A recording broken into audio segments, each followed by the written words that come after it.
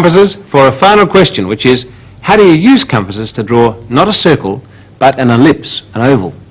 And yes, you can do it on the side of a bottle or a tube, but this time it's got to be on flat paper, like this. Well, here's what you do. First of all, you start off by drawing a circle, which is easy with compasses. There it is. And you cut that out to get a piece of circular paper. Then you use a pen to make a dot somewhere other than the center. There we go.